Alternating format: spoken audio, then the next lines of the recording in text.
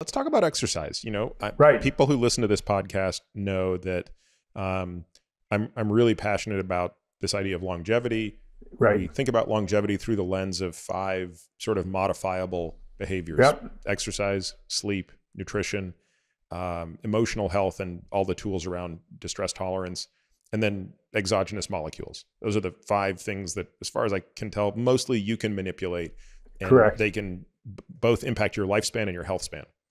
4 of those are kind of behavioral, right? But the medications aren't really behavioral in the sense that, compliance is relatively straightforward. The other ones really require a shift in behavior and in mindset. And of these, I just, again, maybe we all have our biases and our blind spots, but I just think exercise is in a league of its own in terms of its potential, both on the lifespan axis. So its ability to extend life and reduce all-cause mortality is well documented. We'll talk about that. Right. But also on the health span side, it really has no rival.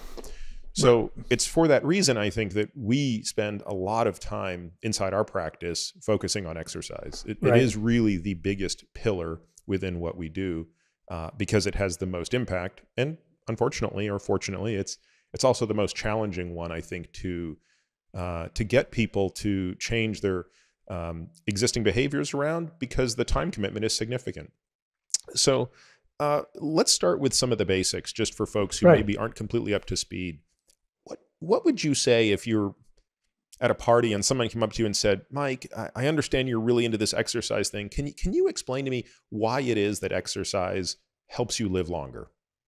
I think there's a couple of things, Peter, and it's multifactorial. The first thing is that, the risk factors that contribute to cardiovascular disease, all-cause mortality, are all influenced by exercise and physical activity. These would be blood pressure, diabetes, to some extent lipids and cholesterol, and also how you deal with stress. So I think you get the big 3 there.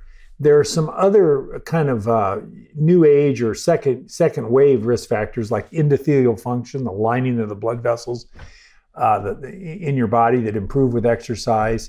The way what's called your autonomic nervous system, and people may have heard of vagal tone or heart rate variability, that's also influenced positively by exercise. So I think there's 5 or 6 things, but what's interesting is when you add up each one, a modest increase in cholesterol, a modest reduction in blood pressure, those sorts of things. When you add them up, you get X, percent improvement in health span, life expectancy, any metric you want to use. But when you look at the epidemiology, people who do the sorts of things you just mentioned have a much bigger benefit than just the simple sum of the other risk factors. So there does seem to be some sort of synergy here, or some sort of X factor that we don't really understand yet. But again, go ahead. No, you go ahead.